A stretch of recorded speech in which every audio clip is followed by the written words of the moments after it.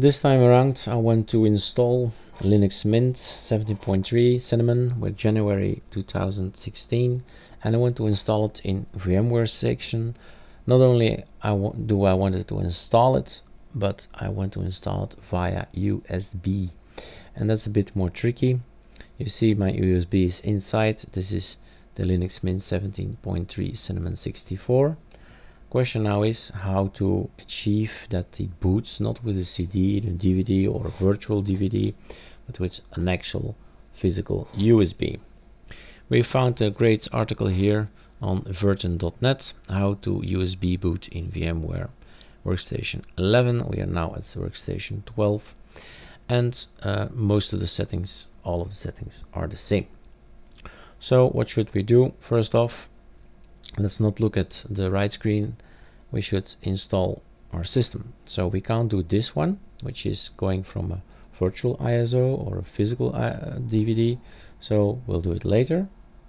Next, Linux Ubuntu 64 bits is a great option, but then you should rename it, since it's not. It's Linux Mint 17.3 and it's Cinnamon. That's our version. Next. 20 gigabytes is enough in one file, please. Next, finish, close. That's phase one. That's not mentioned here.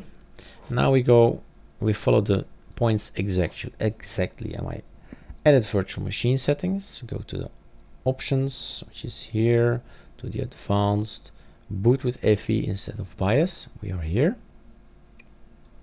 Let's scroll down, click OK, so save. In this case, power on, that's this button or that button. Right click the USB. This is the USB disk icon. Here is an other picture, depends on what icon theme you're having, so you have to wait for it.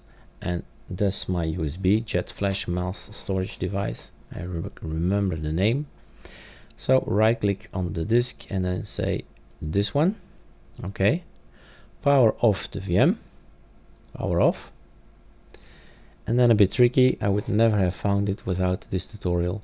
Right mouse click, power onto firmware, check, and what will happen,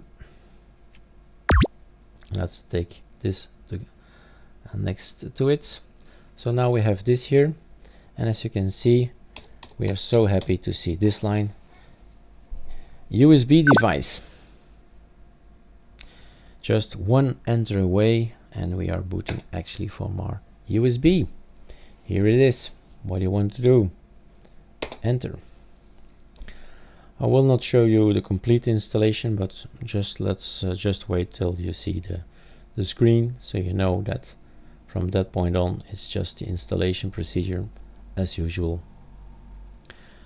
I'll put the link from verten.net in the YouTube link. This is a great link. I wanted to remember for the future as well.